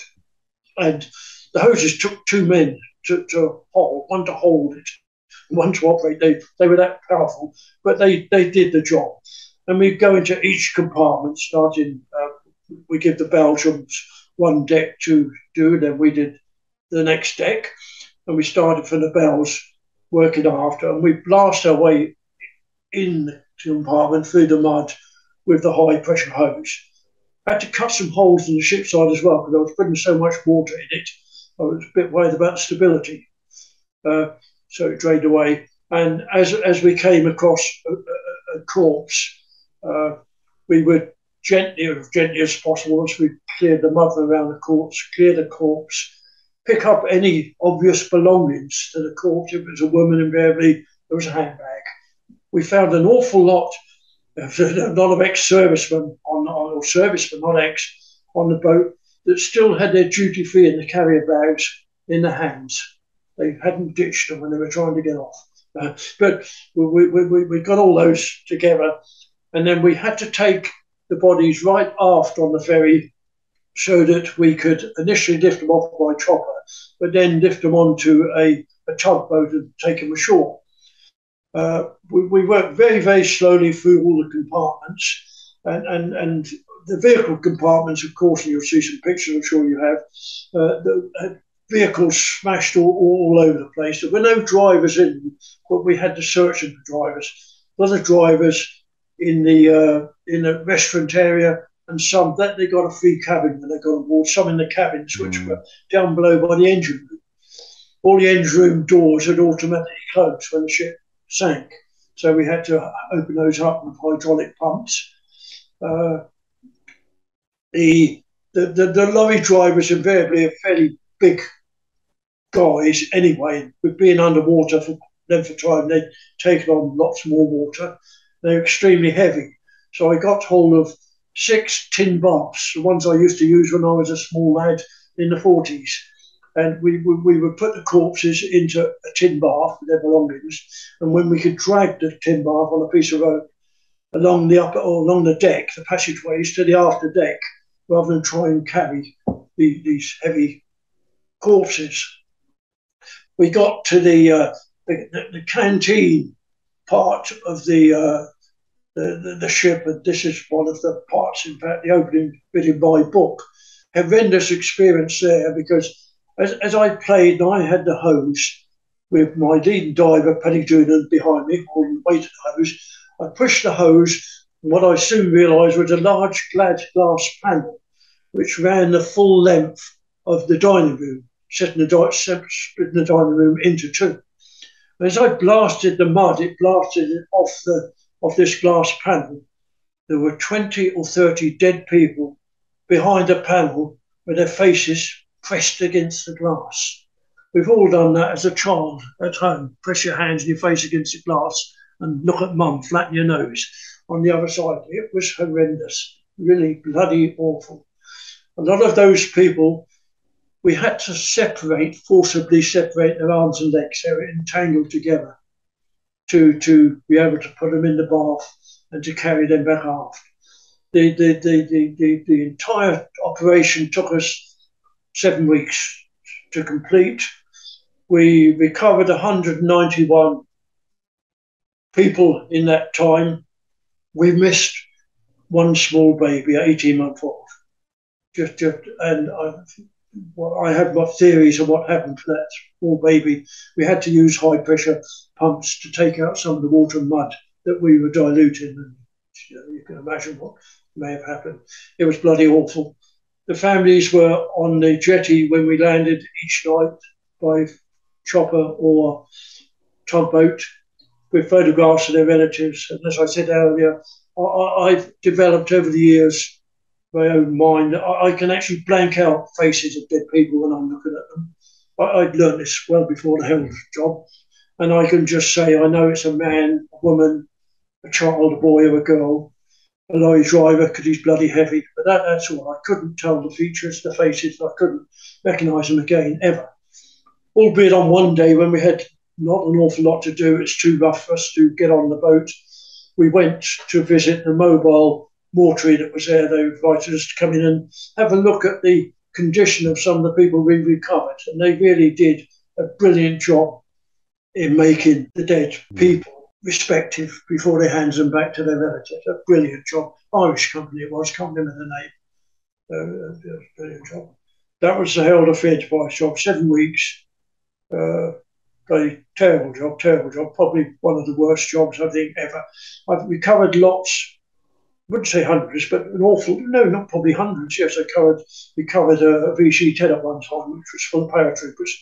But lots of bodies, but they've always been either men or elderly people, military men, or when I was in the Far East team, we were always recovering people from the monsoon ditches that had fallen in.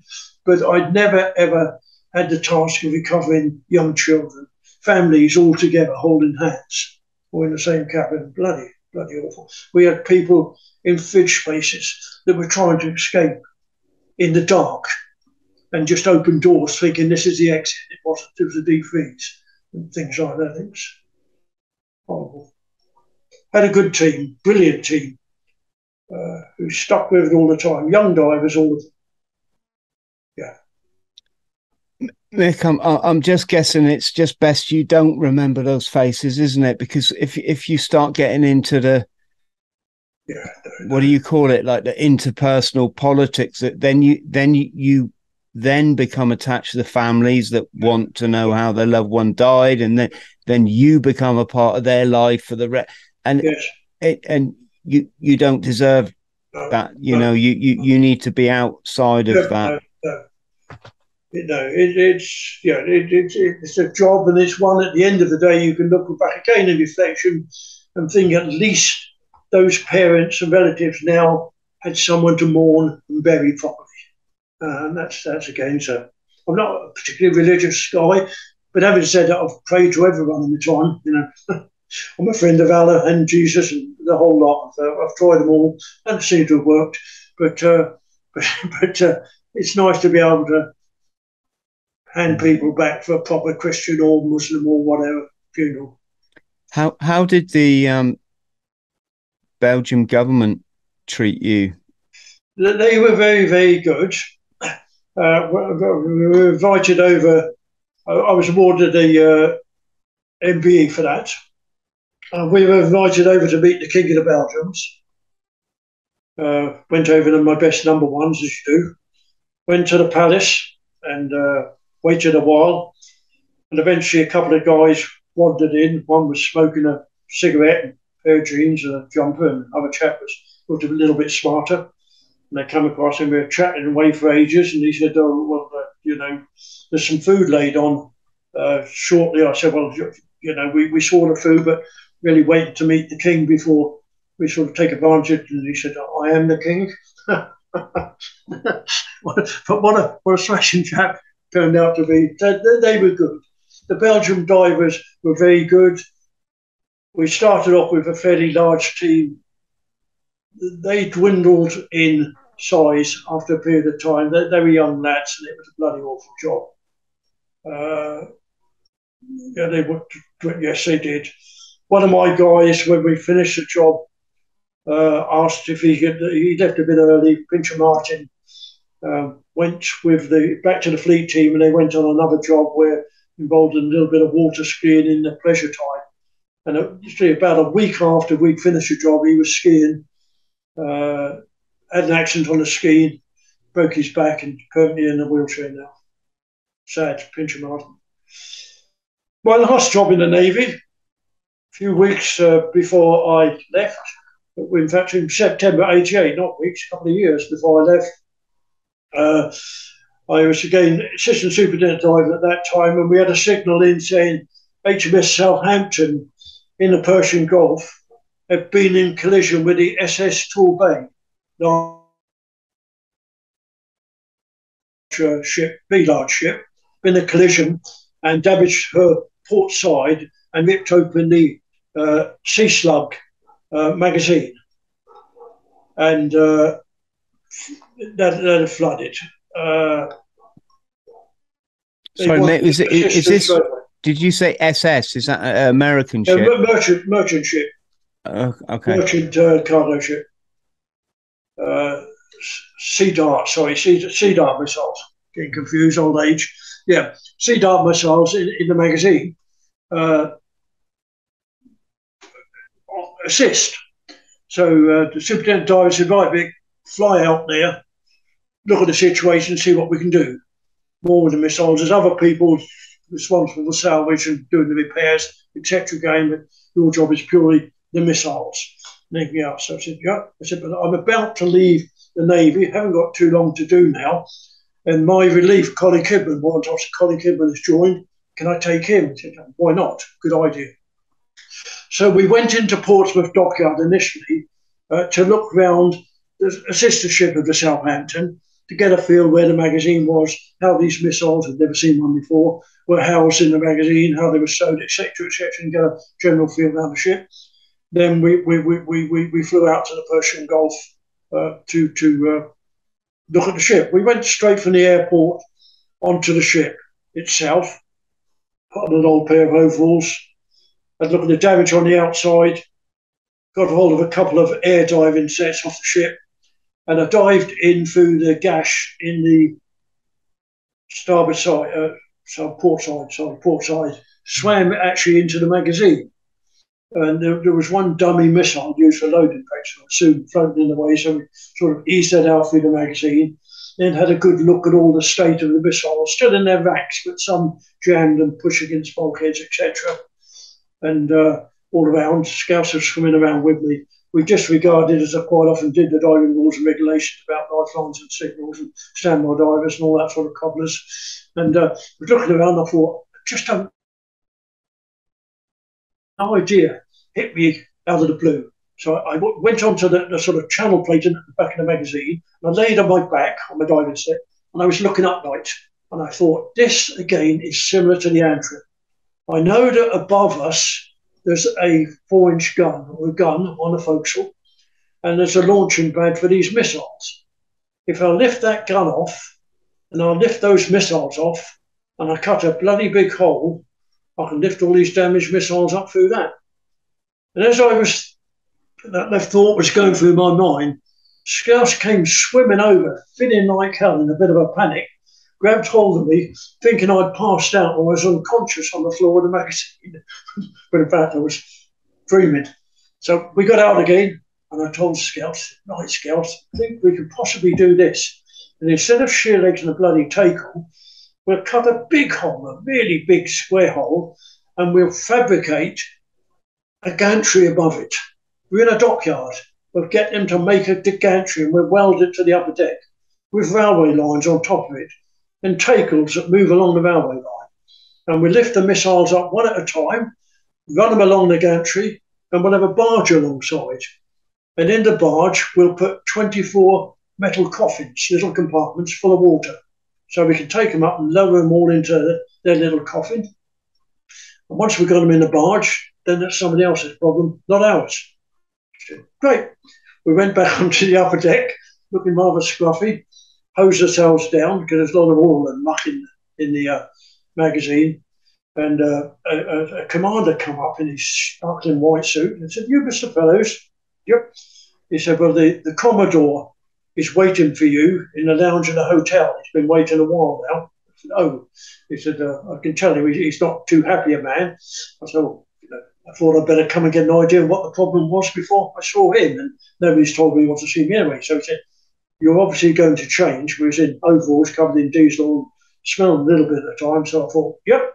So we did. So we changed into the pusser's tracksuit bottom. They were sort of woolly ones at that time, and the crutch used to hang round about your knees. They weren't too smart looking. And I had a nice clean white t-shirt on. So we both got dressed in that. Pusser's gym shoes. And we arrived, went to the hotel. We got a lift to the hotel. Went into the reception, said, "Where's the meeting?" They told us where it was, in the conference room. Went to the conference room, opened the door, and there was lots of talking. As soon as we opened the door, there was a dead silence. We looked in, and there must have been 50 or 60 officers and senior representatives there, all in their starch white suits with gold braids and medals all over the place. Like they were going for divisions on parade. And Commodore Moore, Tony Moore, who again I knew very well from his younger days, was at the end of the table. And he said, "Hello, Mick. Nice to see you come dressed for the occasion again." That was the introduction. And I said without thinking, "Did I come to help you move the missiles, sir, or go to fucking divisions?" He said to two commanders in the front, "Shift. Colin, Mick, your friends, sit there." Yeah. We told him what we found, told him what my suggestion was. Lots of engineer commanders, ship constructors, etc., etc. Scratched their head and couldn't think of anything else to do, any other better thing. Thought we'll have to strengthen the side, put strengthening bars before we cut the upper deck, large H bars, etc., etc. Normal engineering type strengthening bits and pieces. I thought, fair enough. Obviously, you've got to do that, etc., etc. And then we'll do it. He said, "What else do you need?" I said, "Well, we need a larger team. We could put another half a dozen divers, be handy from Portsmouth, etc. And we get going." Said, "Right." And we arranged to meet again the following morning. Went back to the hotel, and there was a signal there waiting for me saying, "Return to Portsmouth as soon as possible on first flight. Leave Warrant Officer Kidman there to carry on with whatever's got to do." So I flew back and left scouts there to carry out the job, which took about 8 weeks in all told. They did that procedure, which worked very well, and then they towed the barge out to a secret location, but very, very deep water, just outside the Gulf, with scouts on board the barge. So when he got to the right position, he opened a couple of Kingston valves, filled it up with water, it sank to the seabed. I was required back urgently in the UK, so the Deputy Superintendent Diving could go on holiday. Oh, whoopee. I was really at that stage glad I was leaving the Navy. Mick, on that subject, what have you got to say, or what words of advice can you give for young men or women now that might be doing the job that you've done? It's the clearance diving branch, as far as I'm concerned, is the best branch in the Royal Navy. Obviously, I'm sure to say that. It is. It's the selection in my particular time was an 85% failure rate, and a large failure rate on the course itself. There were 35 people started on my course, 6 of us finished. But once you're in as a clearance diver, it's a brilliant job. You're not too involved. With my days, you weren't too involved in exercises, firing guns, etc., etc. It's an essential part. In my time, there was so much rubbish left after the Second World War. You didn't have to exercise. Now you have to because it's a different kettle of fish, and they do exercise. They're still special forces to a certain extent. They now all qualify in parachuting and various other trades on top of the diving side as well. It's, in my opinion, still the best branch of the Royal Navy to be in. It's exciting work. At times you're left to your own initiative. I would do it all again at the drop of a hat. Yeah, we have. I think there's 1 or 2 young ladies qualified now. I know some have qualified in the past. Why not? Why not? Yes. Yeah. And Mick, why would you say? Why is it that bootnecks are so much more handsome than matlows? Well, don't go in the water too much, do they? I had to dress like a bootneck at one time, and I got a bit of a rollicking. At one time, I got a letter as a warrant officer from the captain of Vernon saying, "Mr. Fellows, Royal Naval dress regulations, Article 1, 2, blah, blah, blah, blah, state that if you request to grow a beard, you will grow a full beard and cease to use a razor. I wish you to abide by those regulations. I've always trimmed my beard." And I thought, bloody hell, what can I do? So I went back to him and I asked if I could go and see him, and he said, "Yes, you can." I said, I understand, so you'll know from my naval records that I spent quite a bit of time in the provinces in Northern Ireland. He said, "Yes, I know that." I said, "Well, when I was there, I worked with the SBs and other people quite a lot." I said, "They all grew their long hair. They had to quick in those days, and we wore whatever rags we could." I said, "It's bloody obvious I wasn't going to grow my hair very long. So I thought I'd reshape my beard so it looked like a silly beard." I said, "And I'm now regularly going across for court cases, and I don't want to fly over there now looking like a matlow who's just come out of dress uniform. Say no more, Mr. Fellows." That's it. So I got away. I think I'm the only man that's ever had an official bollocking for having a non-service beard. I've kept it ever since. There's good days, there's bad days. Mick, listen. I employed some booties as well. When I left and set up my own company, which is another long story because I carried on to my 77th birthday, I had 2 SBS guys working with me in Somalia for 4 years. Basically, as well as looking for mines and blowing up munitions, adding some protection as well. We weren't allowed to be armed. We were working mainly with Médecins Sans Frontières, but we were able to hide guns in various places, and we had expertise if we needed them. I didn't trust matlows with guns. Still don't. Mick, listen.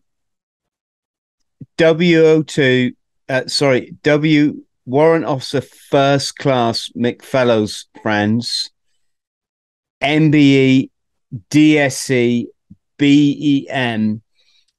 Mick, I'm almost at a loss for words, which is not good as a podcast host, but just thank you so much for everything you've done.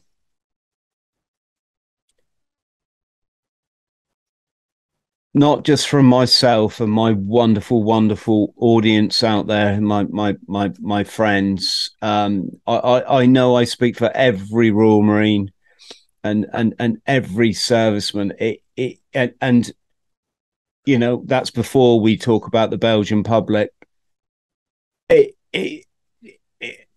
You've lived an incredible life and you've done incredible things, and I'm just so happy that we could cover this on, you know, in our mere chat of, what is it, like 2 hours. I'm sure we could talk for 20 hours and not even really even cover the bases of it all. But Mick, thank you so much. What does the future hold for you now? Because you don't look like a man that's about to hold back. When I left the Navy, which is another story, if you read my book, Loft of Glory, you see that I did a further 23 years as a commercial bomber mine disposal man on land and underwater. And had some exciting times there, very, very exciting times in areas where war had just finished and there was no law and order whatsoever. I retired on my 77th birthday, having at that just completed 4 years in northern Iraq after the war there, clearing the minefields and the unexploded weapons. I had to retire because I'd already contacted just about every tropical disease going. I'd had malaria twice, dengue fever, leishmaniasia. I'd survived prostate cancer, and I had heart failure as a result of those. So I thought, well, it's about time I packed it, knocked it in, and sort of did a bit of gardening instead. I'm now 82, and I still do a bit of gardening, but the book took me a year during lockdown, gave me something to do. Fortunately, talking to people like you now gives me something else to do on the odd time. It's been a pleasure talking to you. It's nice. I enjoy talking about my exploits to people that are interested in listening. You know, I did a job that I was very, very, very well trained for. My instructors were all Second World War P party and divers who'd actually done it. You know, I knew at one stage in 1956, I counted, I personally had met and knew 5 Victoria Crosses from the Second World War. The people that now write books, I'd met. It was a brilliant branch to be in. When I worked commercially, I was able to employ ex-clearance divers and SBS people all over the world. So I worked with the same people with the same mindset. It really was a brilliant life. Okay. Mick, would you dive at all now? Is that something you? I can't. I had, in part of the story, I had a fractured skull. When I fractured my skull, that would normally stop you diving totally. Does normally, but I went for medical with another good friend of mine who's now passed away, Commander Ramsay Pearson, Surgeon Commander Ramsay Pearson, who was a senior medical officer in the diving world at that time. And he said to me, well, Mick, he said, you've been diving a long time now. He said, I don't want to stop you diving and stop your diving pay. He said, what I suggest you do, he said, is carry on diving. He said, but I'll limit you to 50 metres. And if on the way down your head starts hurting, come up again quick. That was it. I carried on diving to 50 metres, did the odd sneaky one to 75 when there was nobody looking. And then when I left the Navy and I went for a diving medical, the chap just started laughing and said, basically, bugger off. So I had to stop diving. Yeah. And such is the rich tapestry of life. Yes. Mick, massive thank you once again. I'm sure our audience, my friends, are going to want you to come back and chat again. I wish you all the best in your retirement. And to our friends at home, much love to you all. Please look after yourselves. I really hope you've enjoyed this as, or I don't know if enjoy is the right word, but you know what I'm trying to say. Incredible story. It's touched on parts of my life, the Falklands, the Brugge. I never thought I would ever get to hear something so grassroots from such a incredible gentleman. If you could like and subscribe, would really appreciate it, and we'll see you next time. Thanks very much.